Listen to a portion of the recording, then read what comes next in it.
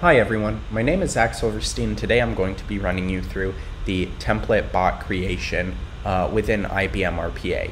Now within this demo, what we're going to do is we're going to use IBM RPA to automate the filling out of an item provision template or an item provision document utilizing Microsoft Word. We get that information from a report daily dump CSV list, right? So let's go ahead and look at some of our items just to set the stage. So here is our report daily dump of information. We have our information come in a comma separated list where we have the parameter name and then the parameter value. So it's in a name value pair object. We have that in this CSV file. So we can see we have item name, item SKU, quantity requested, requester, expected cost, fulfillment date, and date. So now that we have these pieces of information, let's go ahead and look at what a item provision template might look like. So we'll open it up inside Microsoft Word and we'll see this item provision template. Now right now we already have objects representing wherever we want the variable to be inserted. Here you can see it's caret, the variable name, and then n caret, and that aligns specifically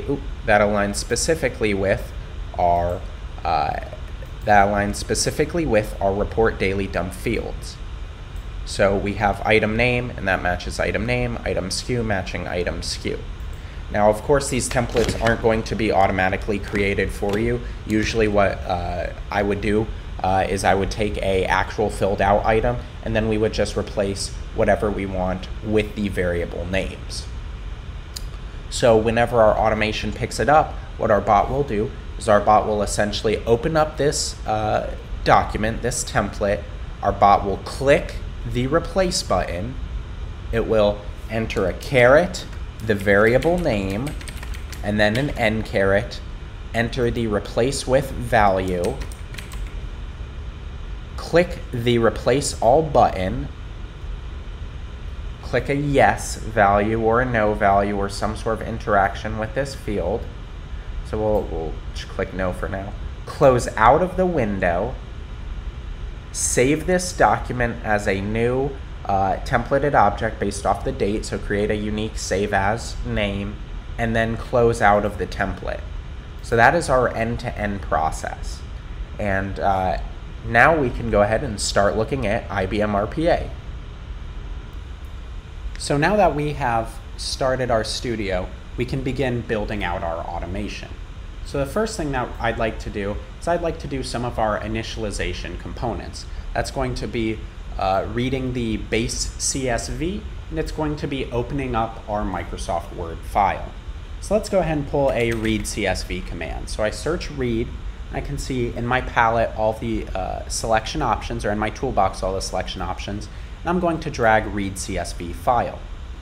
Now I select my file selection helper, and I can designate the specific file that I'd like. So that's that report daily dump comma separated list. I'm going to select it.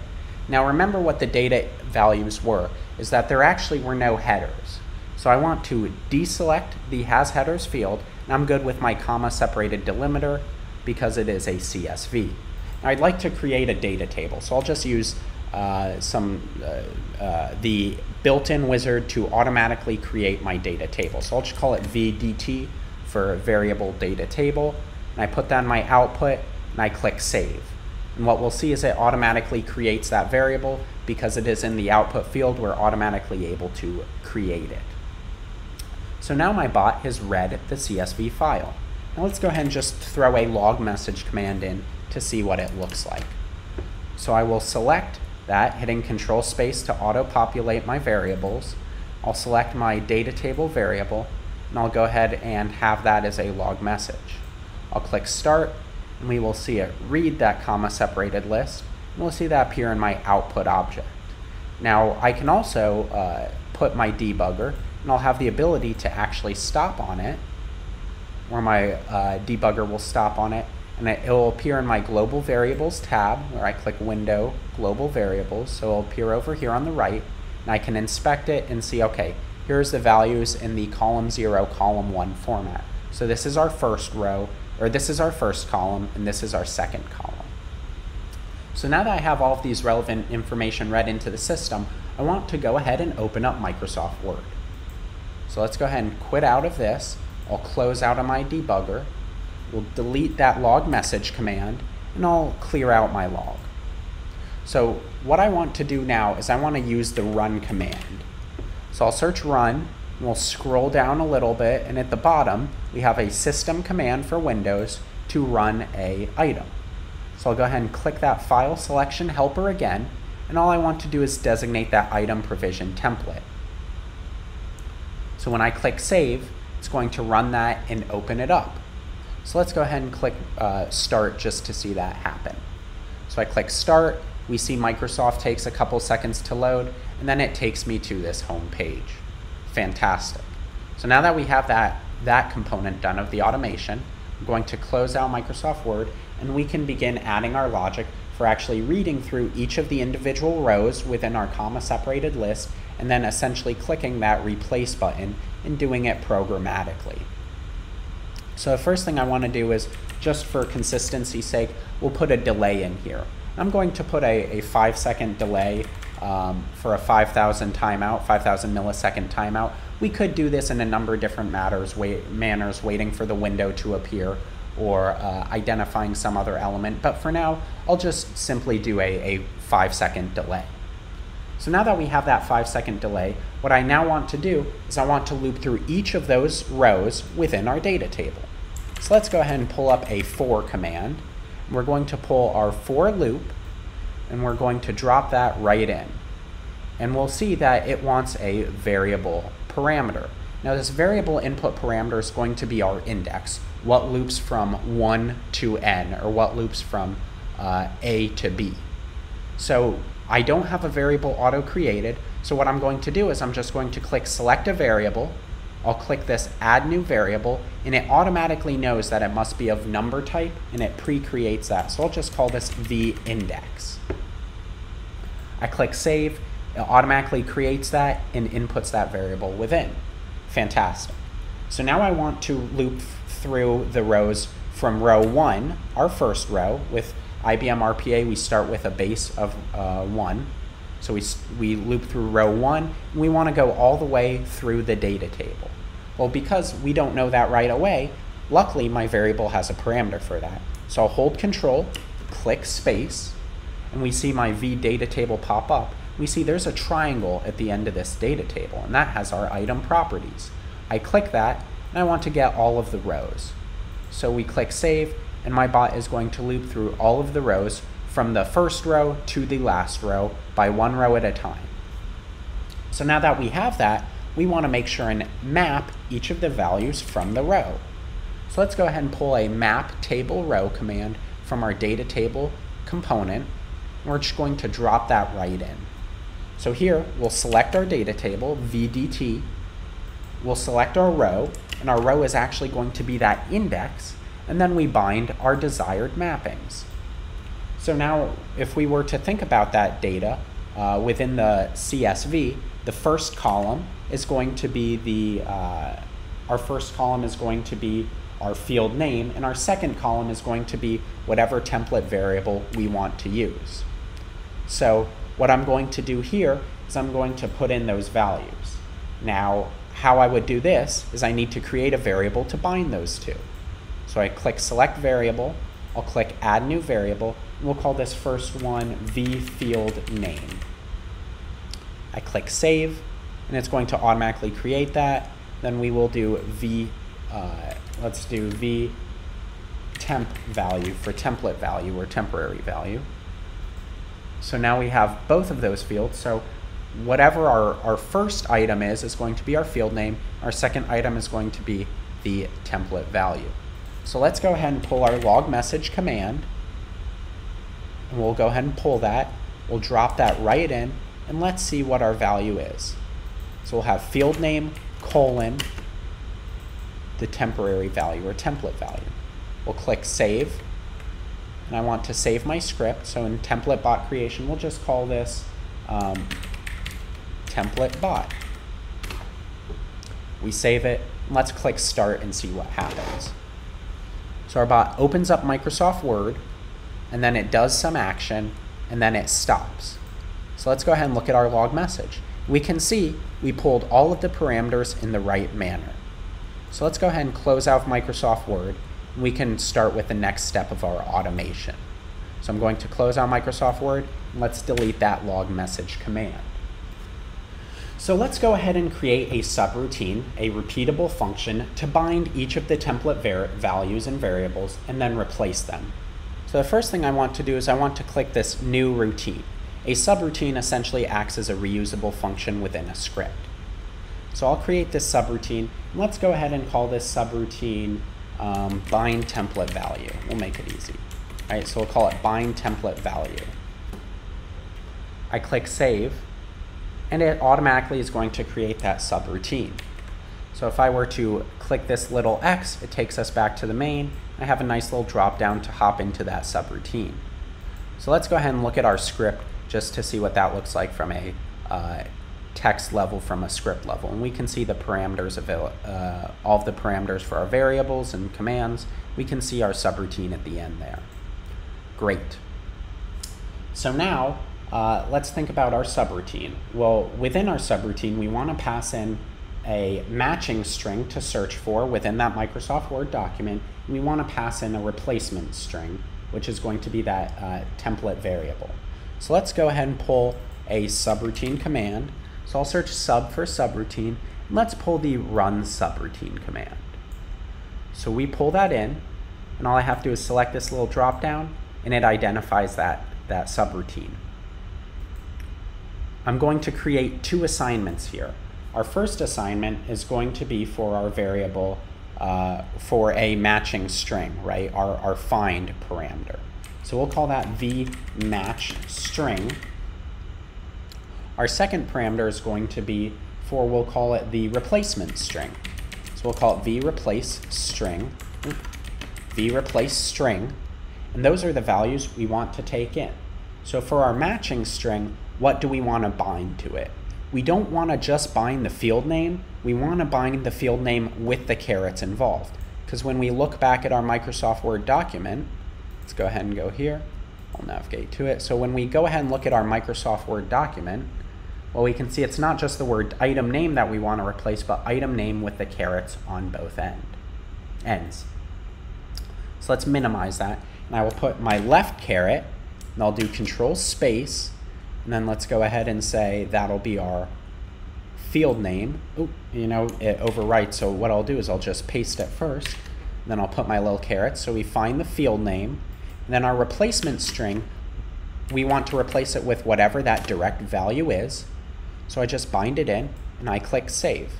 What we'll see is it doesn't work right away. Why doesn't it work? It's a nice to have feature that tells us, hey, we're actually missing these two objects that it binds to.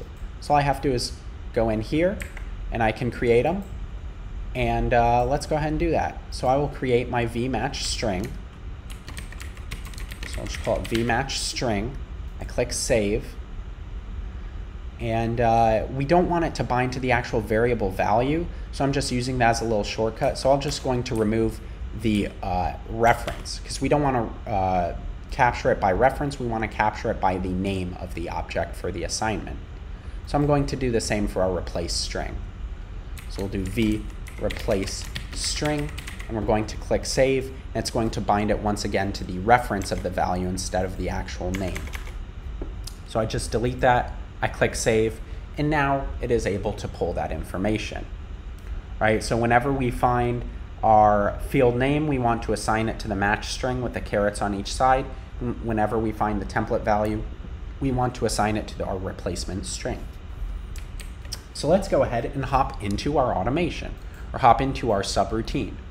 So within our subroutine, we want to take a couple of different tasks. Those tasks are going to be identifying the Microsoft Word window, clicking on the replace button, finding a pop-up, clicking the values into the pop-up or setting the values within the pop-up, clicking on that pop-up, and then we want to finally replace all the values and make it a nice smooth loop. So let's go ahead and start our recorder. So now that we have our recorder up, what I want to do is I want to open up my Microsoft Word document. I'm just going to hold on my left control, and we'll see that it highlights the item. So now with the recorder open, we've highlighted the item. Our recorder knows what application we want to associate it with. So let's go ahead and do a find window. We can see it automatically captures the name of the window, some of the information to find it behind the scenes. So that's a nice ease of use feature, quality of life feature. Let's go ahead and bind this window. We'll call it the vBaseWord window. We're just going to call it that, and let's save it. So now our RPA software has found the window of Microsoft Word, so we know our recorder actions are going to take place on this Microsoft Word application. Well, the first thing we want to do is let's go ahead and click on that replace button. So I hold my left control, and what you'll see is it highlights that element. We can also go up here and view the DOM tree of the object model tree. We can see all the parameters we have. We can explore it manually however we want. So here, I'm going to right click on it, I'll select actions, and we want to click on that item. Let's go ahead and we'll click by name, right? That replace name, we think that it is unique enough. We'll go ahead and we'll say, okay, we want to click on that replace name, but let's have it simulate human. We want to click as if the human were to connect with it. And that simulate human, depending on application, is something you might toggle to make sure that your automation commands are read correctly if they are going too fast for the system to recognize, or the system requires it to emulate the actual clicking of the item. So let's go ahead and click save and see what happens. So we click save and it pops up. So that means we've registered it successfully. Great. Well, what we can't forget is that this is actually a different window than the Microsoft Word document. So let's go ahead and hold control over this find and replace window. We want to click window, and this time let's go ahead and find that window again. So we click find window, it happens instantly. We're able to capture that title, the class name, the process name, some of those really highly relevant parameters. Now, because this pops up within the other application, I might select a flag. We'll just make this recursive, and let's go ahead and bind this window to our automation. So we'll call this vFind and replace window. Very straightforward. So I click save here, and our automation now will read and find that find and replace window. So the first thing that we want to do here is we want to start setting some values. So once again, I'll hold control and we'll click actions at the top, but we don't want to click here, we want to set the value. So let's go ahead and use XPath just to switch it up a little bit. So I'll select XPath, and we can see we have our wizard pre-fill out, pre-identify that XPath. Let's just go ahead and bind our vMatchString object to it. So we'll call this our vMatchString. And now that we have that, if we think that we're ready to go, we'll click save, and we can look, and it actually pastes a variable object representation. Great, we know we're along the right track. We'll go ahead and do the exact same with our replace with field. So I click actions, I click set value, we'll use XPath, we'll keep it simple. And then within this set value field, this time we're going to do it with the replace string. So I have replace, and we are good to go. So we go ahead and click save. We can see that it loads in. Fantastic. Well, now we want to click a button. We want to click that replace all button. So let's just go ahead and hold left control. That replace all pops up, and we'll go ahead and we'll do a click on it. And for this one, let's go ahead and use the name selector. We'll go back a little bit to show how we can go back and forth between a few. So we have that name selector, we have the replace all. For this one, let's go ahead and do a simulate human, so it will click as if it were a human. And we click save, and we see all done, we made 0 replacements. Now if we think about this automation, we know that technically this pop-up might take a little bit of time to find, right? It might take a second if, let's say you had 100 replacements. So let's do our find window in a little bit different of a way. We're going to highlight the element, we're going to click window up top, and instead of find window, let's go ahead and do wait for window to appear. Now once again, we'll see very similar types of interaction with it. It'll find that element. We'll go ahead and we'll mark it as recursive. We want to keep searching that top level. Let's call this vFind and replace alert window. So we're going to pass in different parameters. I click save. So the assumption is our bot now knows we're talking about this item. Well, let's go ahead and close that window. So we'll hold left control again. We'll identify that button, that click. Let's click actions. We'll want to click on that. Let's do XPath to hop back. So we're going to click with XPath. And for this one, let's go ahead and simulate human as well. I like to interact with buttons with the simulate human command. So let's click save and see what happens. It goes away. So that means our automation was able to click it.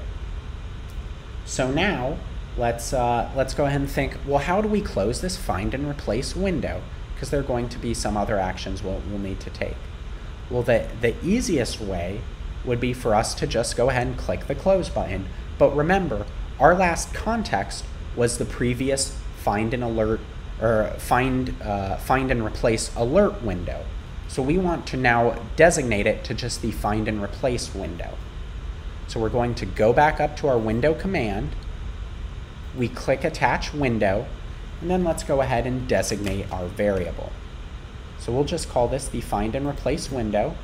Oop, had my recorder up, so of course it's still recording. And I click save.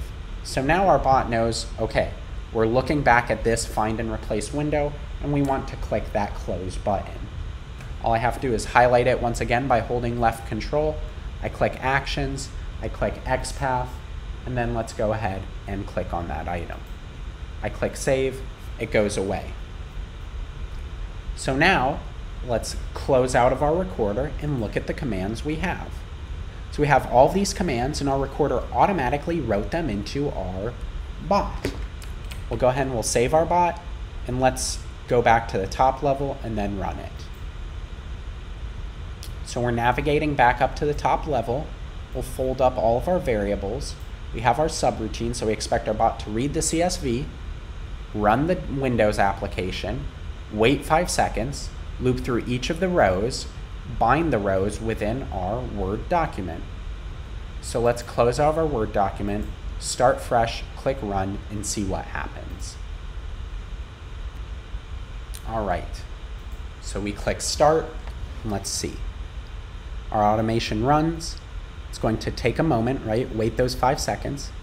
It's going to click that replace. It makes that replacement, and we're automating and iterating through each of the action items. We can see our bot is doing a great job of doing that very efficiently, very quickly, and there's no human intervention other than these couple of minutes we use to build out our automation. So now that we're finished, realistically what a user would do is they would want to save that item, right? They want to save as, provide some information around it.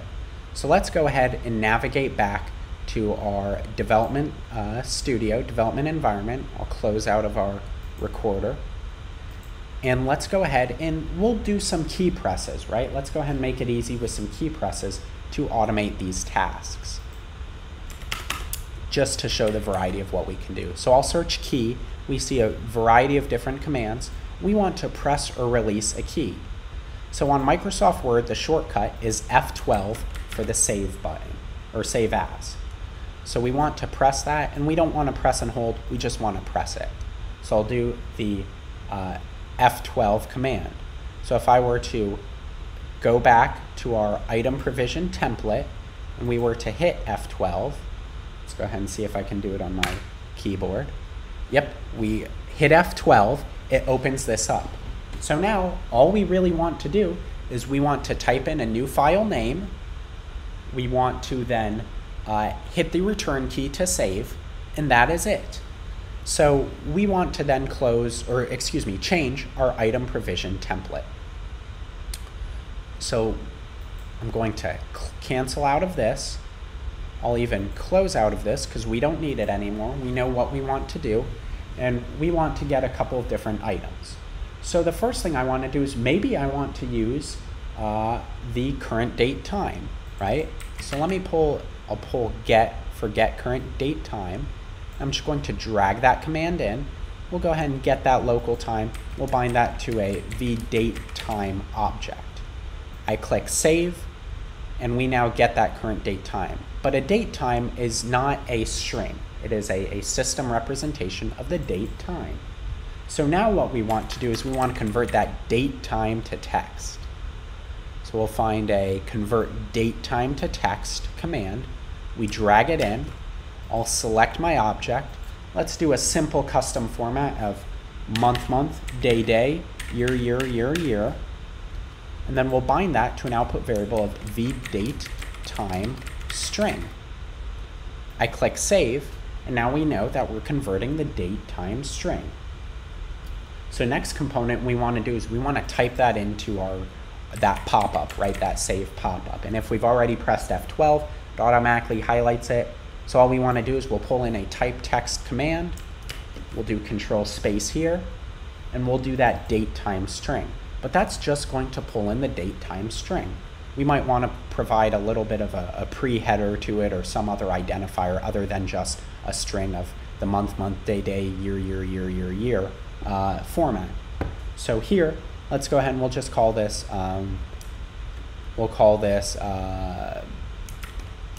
item document. So we'll say item document and then that format that we have previously defined. We click save, and now we're going to type that, and the last thing we want the user to do, or we want the automation to do, is to hit that return key. So we're going to go once again up to our press or release. So I'll search press, we'll pull our press or release key, then we want to press that return key. That's going to save as our document with that specific format we talk about. Well, fantastic. Now the last thing we want to do is we want to close out of our automation, right? Or close out of our window. We will handle that in a bit. Let's go ahead and click start and see what happens. So our bot opens up. It's going to start doing our find and replace actions. So it iterates through all of the action items.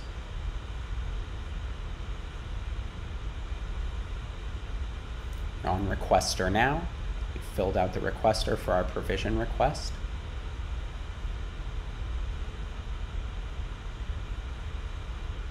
Filling out our date, the last item. And then we automatically have actually already saved as, and what you'll see is the name has changed, and if we navigate to that folder that we're in, it's automatically created that entry. So we have created our bot end-to-end that creates all of these items. Now the last thing we would do is we would end a simple command just to close out of this Microsoft Word application. There are a variety of different ways. Just for the sake of time, I'll pull a close command. We can see that we have a close window. We're just going to go ahead and bind that to our base Word window application. So at the very end, we close that base application. And it's truly as simple as that. That is all we need to do to finish our automation.